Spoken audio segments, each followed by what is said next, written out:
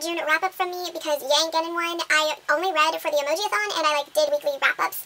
And my 4th week, I didn't read anything but Harry Potter, and there's a Harry Potter video if you want to check it out so you can see what I thought of the book. But all the other books that I read, I've already wrapped up, so it would just be like a super repetitive video, and your girl ain't doing that. So if you want to know what I read for the month of June, I think I read 16 books, then check out my other 2 videos. I'll leave them linked down below.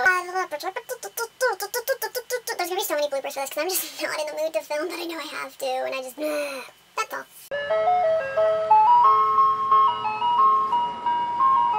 Hey guys, it's Jay, and today I am here with my July TBR video. I have like 5 books I think I'm gonna try to read for the month of July. I know that 5 isn't like as many as I've been reading in my previous months because I've been reading like 22 books or like 15 books, but I start work this month and your girl is exhausted. Your girl does not feel like filming, your girl does not feel like reading, your girl just feels like sleeping all the time, so I don't know how much reading's gonna get done, so. Without further ado, let us get started.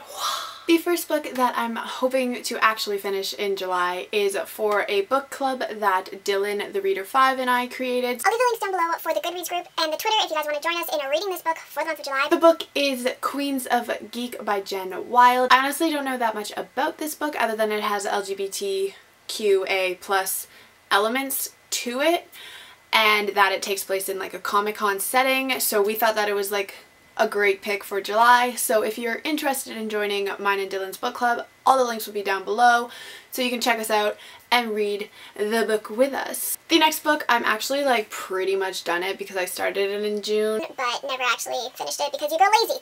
But it is Gail Forman's Just One Day. It's like a super cute contemporary book about a girl named Allison who is very introverted. She doesn't like to go out of her way to do things that are adventurous. And then she meets a boy named Willem and decides to take a trip to Paris with him for just one day. A bunch of shit goes down, and honestly, I don't really like this book so far. I'm almost done. I'm like, let's see.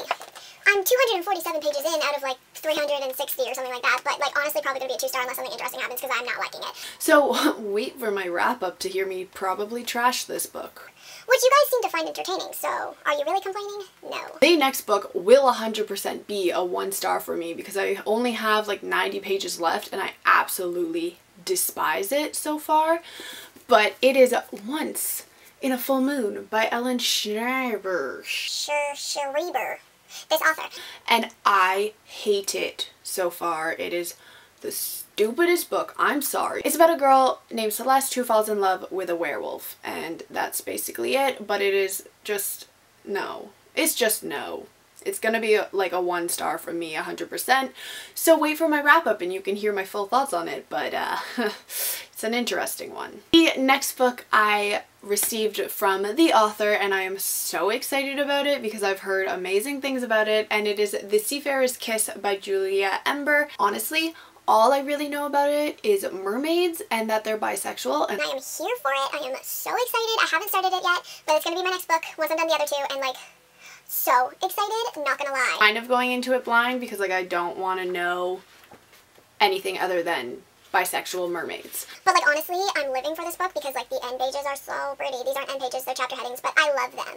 The final book that I'm going to try to finish, and hopefully I'll finish more than 5 books, but you know, we don't know with Jan because she's not very reliable. It is No Use for a Name by Penelope Wright, and I also got this straight from the author. This book follows 15-year-old Baby who has always thought that Baby was her nickname until she goes to sign up for her driver's license, and turns out her family just forgot to name her. She is the 5th child, and her mother is very abusive and her father isn't really in the picture, so she's trying to hide that aspect of her life from everybody at school, and then she's also going through this identity crisis at the same time. And then like the little tagline is, turns out it's not that easy to keep your identity private, especially if you don't have one. It sounds like it would be really cool, and thank you to the author for sending me your book. I'm very interested in reading it, so hopefully I'm gonna get this done as well. I'll have a review of this up on my channel whenever I finish it, so stay tuned for that. Alright guys, so those are the 5 books that I'm hoping to read for July. Hopefully I actually get through them all. I'm 100% gonna get through Queens of Geeks